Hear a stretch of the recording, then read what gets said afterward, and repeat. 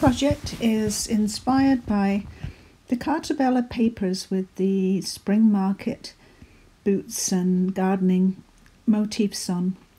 I'm showing here that I'm going to mask off the center of my paper, either with a piece of card and some masking tape, or I also have some masking paper that I can use for my craft making.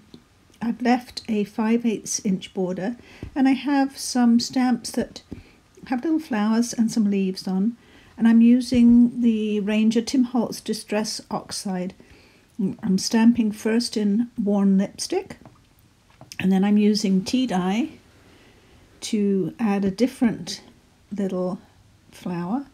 I just wanted for these ones a border that would match the colours that I'm going to use in the paint. And then I have peeled paint for the green, using really soft colours. I don't want them to compete with my watercolour when I do it. I want them to just enhance it. So I have some little leaf stamps. I have two different ones, and I'm going to put those between the pink flowers. There, I've finished washing off my stamps and peeling off the masking paper, and that leaves me a nice clean area to paint in. Now this is one I prepared beforehand with just green, and I've done a couple of these paintings. In one of them I made the boots pink with polka dots, and in the other one green. Now you can use masking fluid for the polka dots, and I always put soap on my brush first. I keep just one special brush for doing masking fluid. And some other tools you can use are, this is a little burring tool. It has a sort of a raised circle on the top. Or if you don't have something like that, you can use a toothpick to make your little polka dots. I think I preferred the brush. I tried all three, and I think the brush worked best for me, a small #1 brush. Now I'm mixing up sap green with a little bit of azo yellow, and I'm going to start with the narcissus, and I'm using a calendar photo. I've had this calendar for many years, and I keep it because of all the lovely little watercolor pictures that are on the borders that I like to use. So with that sort of spring green with the sap green and the yellow, I'm painting the leaves of the narcissus. Now you don't have to use sap green if you don't have it. You can use any of your bright yellows, lemon yellow, azo yellow, cadmium yellow, and you can mix them with cobalt blue or with ultramarine blue to make a green, or you can mix them with viridian green to make a green, or hooker's green. You can get this lovely yellowy sap green with any of those mixes, just as long as you use a lot of nice bright yellow. This will be my first coat, and to darken the green leaves and stems, I will add a little bit of ultramarine blue to that green mix to put some shadows on them. This is sort of a very small, detailed painting. A lot of sort of dry brush, not much wet in wet. Very controlled. If you like to do something that's fairly controlled. This is yellow ochre. You can use yellow ochre or raw sienna for the first layer on the bulb, on the narcissus bulb, and to paint a little bit of the shadow on the root.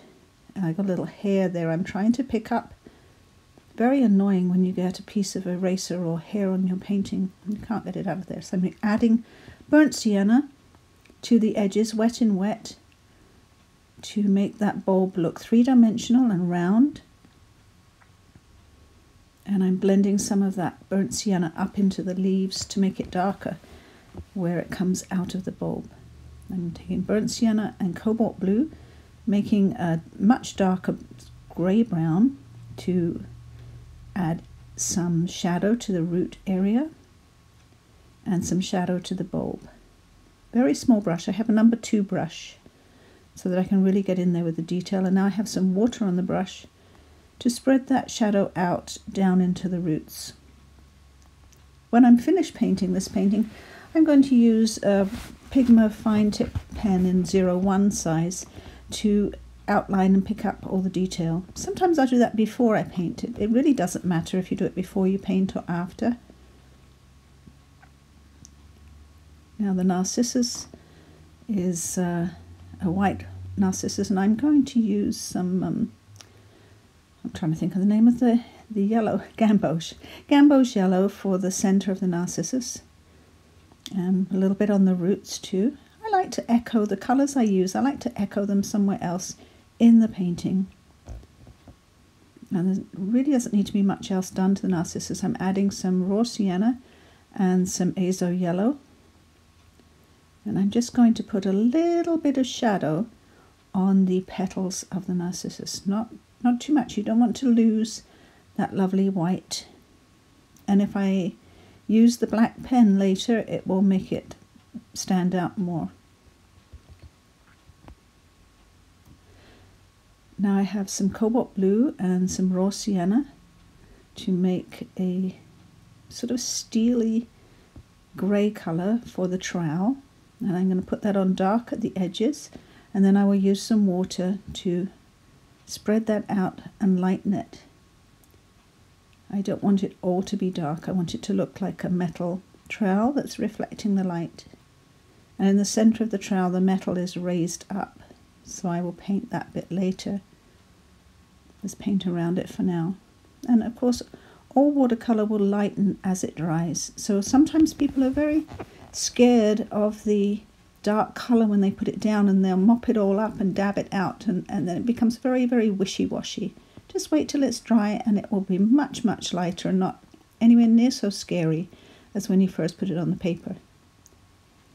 I've got some cerulean blue. That always gives a steely look to steel, and it's lovely for shadows. I'm going to go around the narcissus petals to make them stand out a little bit with a very, very light blue wash. Now these inks that I have used for the border are water soluble, so I need to be really careful that I don't wet them too much. I've already wet them a little bit because I wanted a sort of watery blended look, but I'm being really careful to avoid them. It does, if you notice, it really does make the narcissus stand out a little bit more. Now I just have raw sienna on the other side. I don't want it to be all the same blue. I want to vary that. And I don't want it to be too dark either. I'm really adding a lot of water with this cerulean blue for the background colour, and I'm blending it in with a wet brush so that it's not too intense.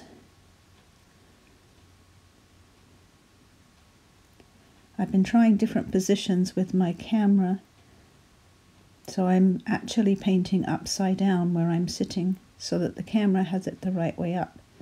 I found if I had it the other side, I was continually knocking the camera as I painted. Now back in the raw sienna so that I have a different colour, and then a little bit of permanent rose, very diluted, but I'm going to do the boots green.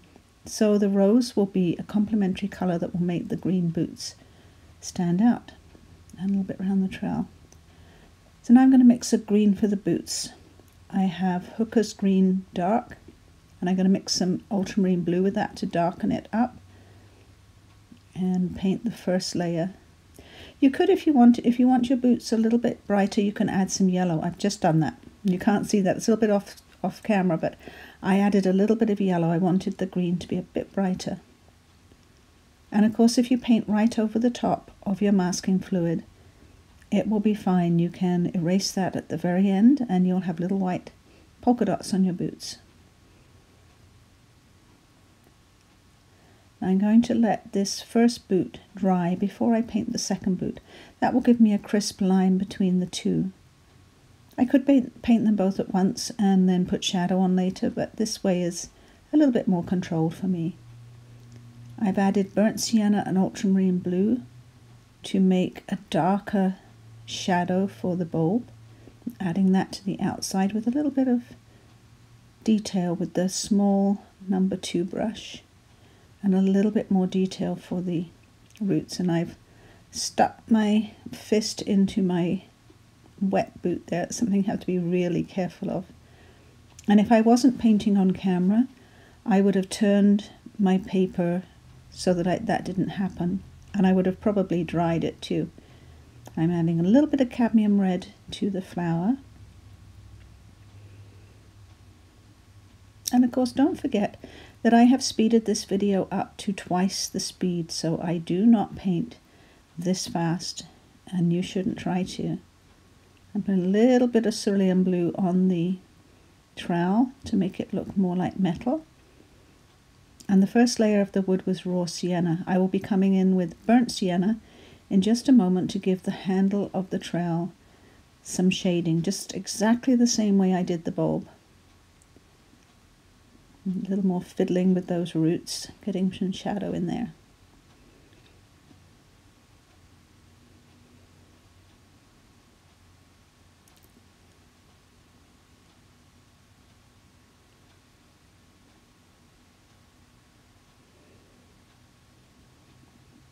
Now this is where I've added some ultramarine blue to the green to give the leaves a little bit more shadow and definition. A little bolder color. And remember, with watercolor, you build these colors up in layers. You let one layer dry, and then you put another layer, and then let that dry and put another layer. And that's the way you get your lovely, intense, deep colors, with all your other colors behind and shining through.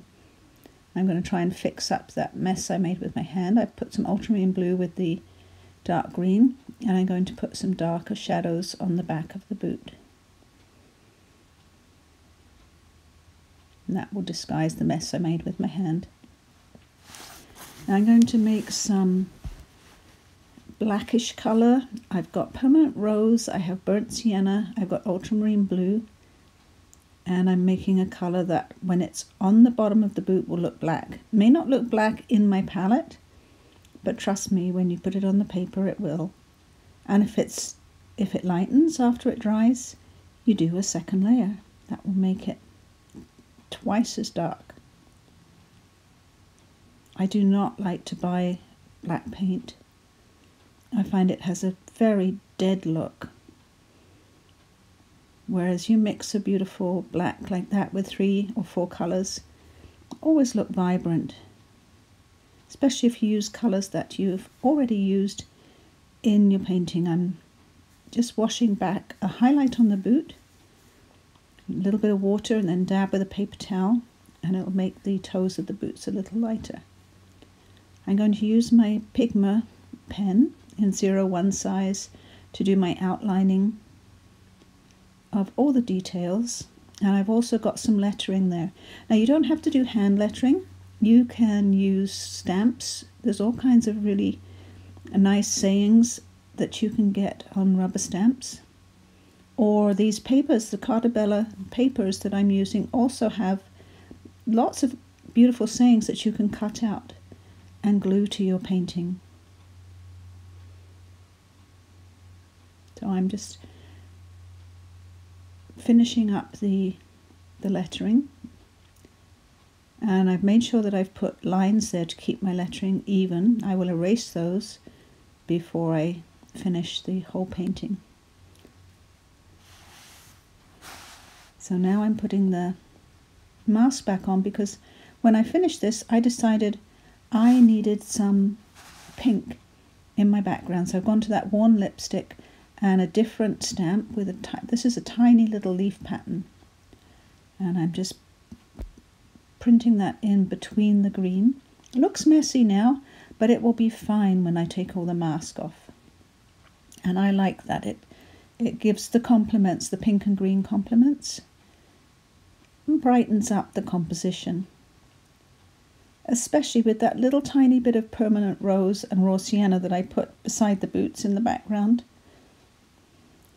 And I've got a lovely bright green pen that I actually got from Dollarama. It's not a special pen. And I'm going to go around the lettering with some green just to make it stand out.